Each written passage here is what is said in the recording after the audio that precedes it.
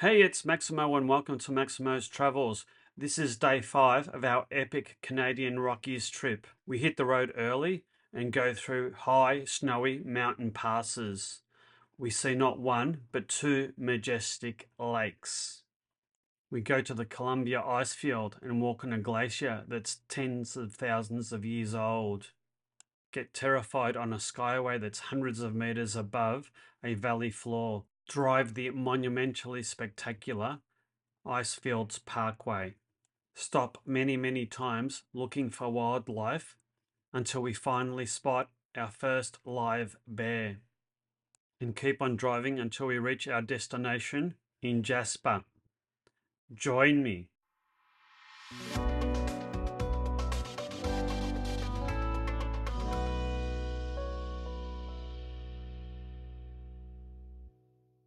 We had another huge day of touring in front of us.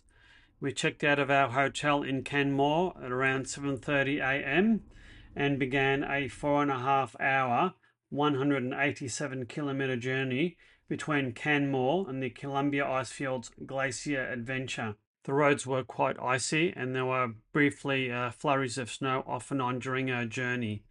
We took it nice and easy and made our way to our first destination, Peyto Lake. There's an excellent car park that overlooks the lake. We expected to see this. Unfortunately, it wasn't summer, and what we did see was this.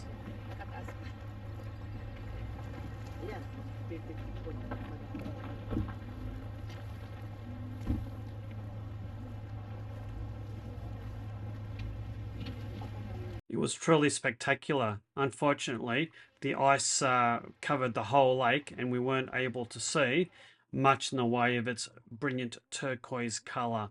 The temperature hovered around -1 Celsius. We stayed around 10 minutes and then headed off to our next destination, which was Peyto Lake, only about 5 kilometres and 7 or 8 minutes drive away. Before long, we reached Peyto Lake and the car park. By this stage, the sun had come out, which gave us a false sense of security as to what was to come next. It was supposed to be a short 700-metre or 5-minute walk from the Peyto Lake car park to the lookout, but because of the treacherous ice and snowy conditions, it took a hell of a lot longer. It was closer to 25 minutes each way. I wasn't too bad, but Joe's hiking boots just have absolutely no grip and she kept sliding all over the place. Even though the walk was treacherous, the sun came out and it looked like a magical winter wonderland.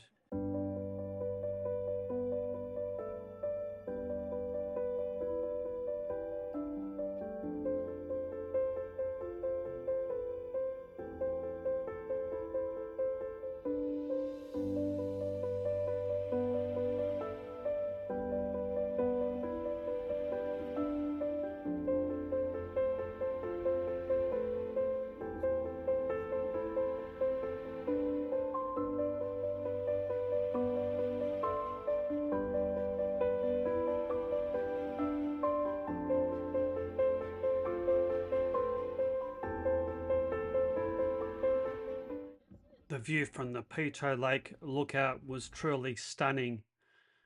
We continued driving towards the Columbia Icefields on Highway 93, the Icefields Parkway. Along the way, we saw more truly spectacular scenery.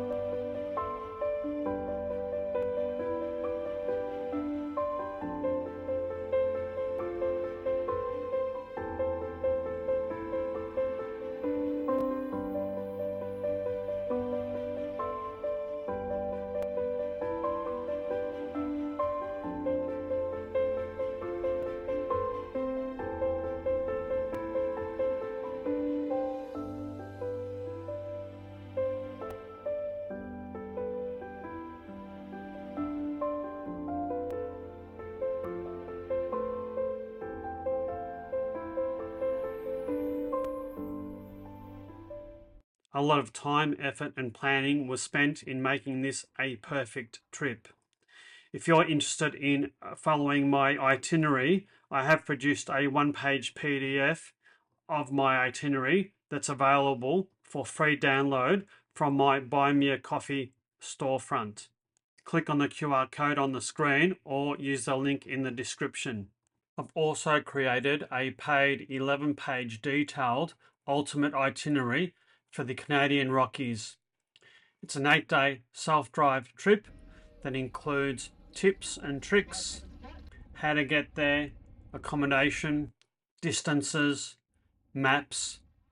It's a fantastic guide that will save you time and effort in planning your perfect Canadian Rocky itinerary.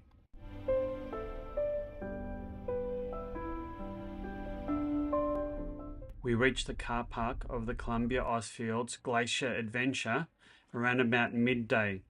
We had about 3/4 of an hour before our timed ticket entry to the Glacier ride. We climbed up some stairs and had a coffee from the Starbucks that was located inside the visitor centre. The tickets to the Columbia Icefield Adventure are timed.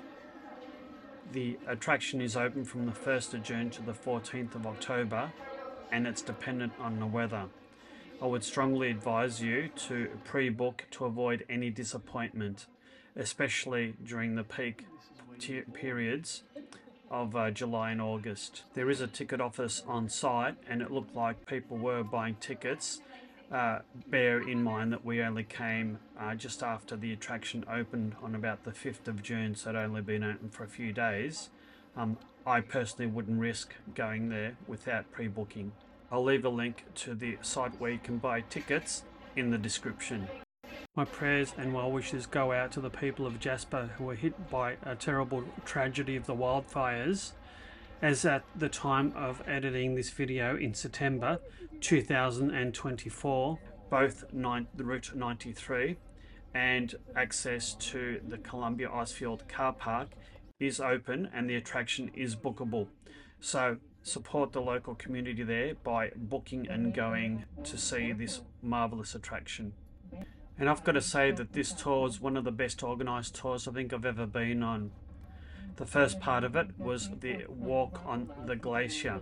First you got on a normal bus and went probably about 3/4 of the way up the glacier to a big bus car park. We then transferred to a unique and massive 4-wheel drive all-terrain ice explorer, one of only a few in the world. Originally from Alice Springs, right in the middle of Australia.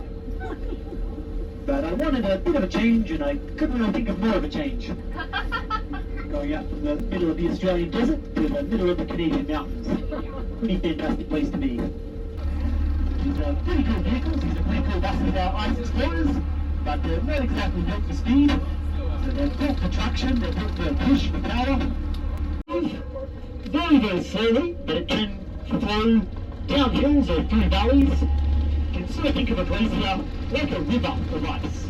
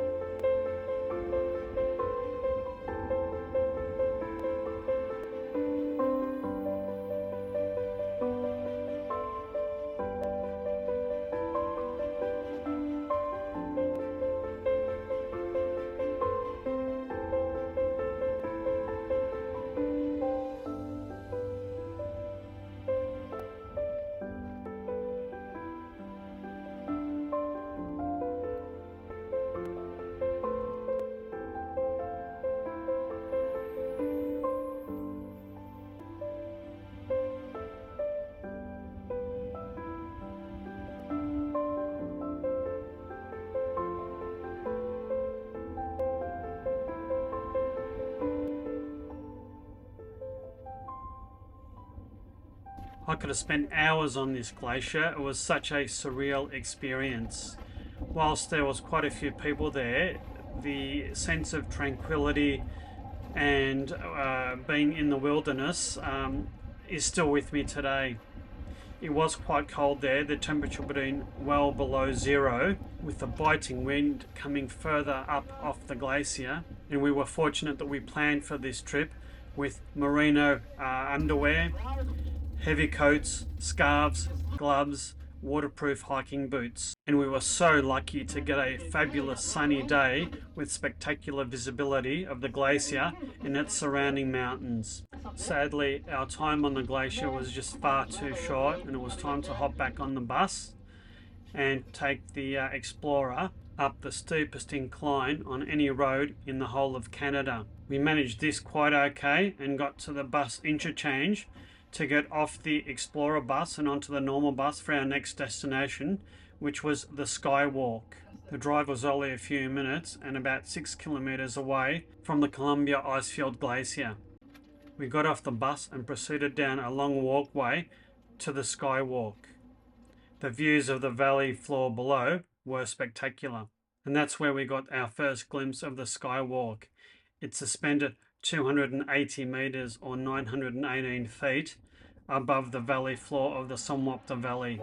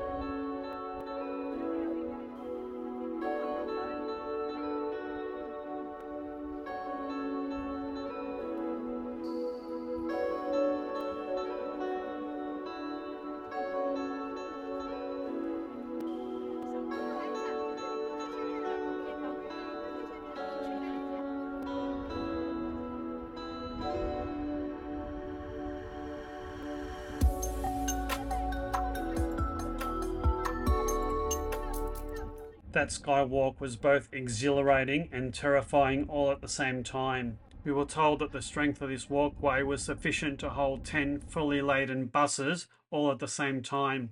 That didn't make it any less scary.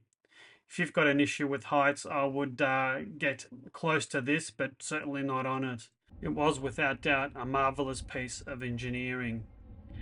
And we were so blessed to have nice sunny skies with perfect visibility. We thoroughly enjoyed our glacier walk and the Skywalk. The tickets cost 116 Canadian dollars, or around about 127 Australian dollars per person. We booked about 4 weeks in advance, and I would highly recommend that you do so as well. I'll leave a link in the description as to where you can purchase your Pursuit tickets. We made our way back to the bus stop and waited for the bus to take us back to the visitor centre.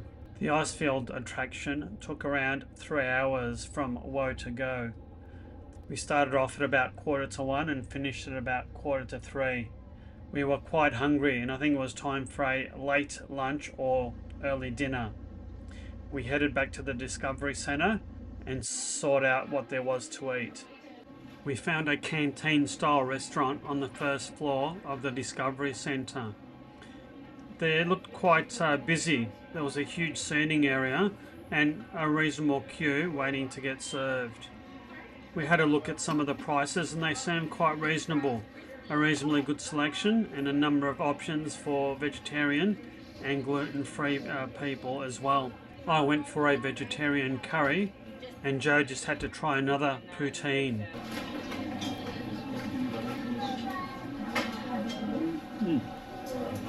Quite tasty. What have you got, Joe? Poutine.